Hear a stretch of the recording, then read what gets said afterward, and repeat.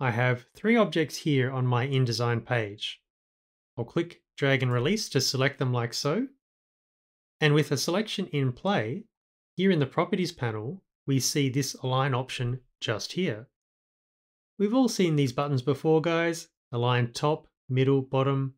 I'll just click on align top edges. No big surprises. They all nicely align at the top just here. But have you ever given much thought as to why they chose this horizontal line just here to align themselves to? Well, that's what this button is all about just here. Currently, it's set to align to selection. So what these guys were doing was aligning themselves to the topmost object within our selection, in this case, the red dot. So I'm going to change this to, say, align to page. I'll undo one step, again hit the align to top option just here, and they've all nicely now aligned themselves to the top of the page. Okay, so that's cool. But what then is align to key object all about? Well, I'll select that just now.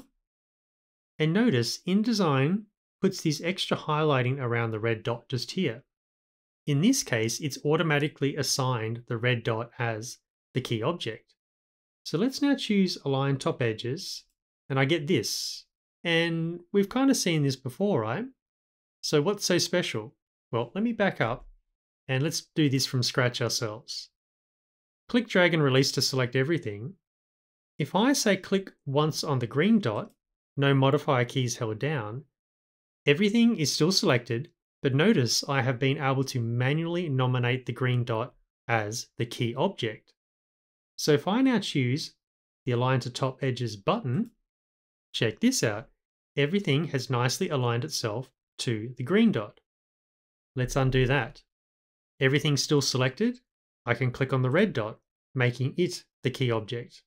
If I now choose align right edges, check this out.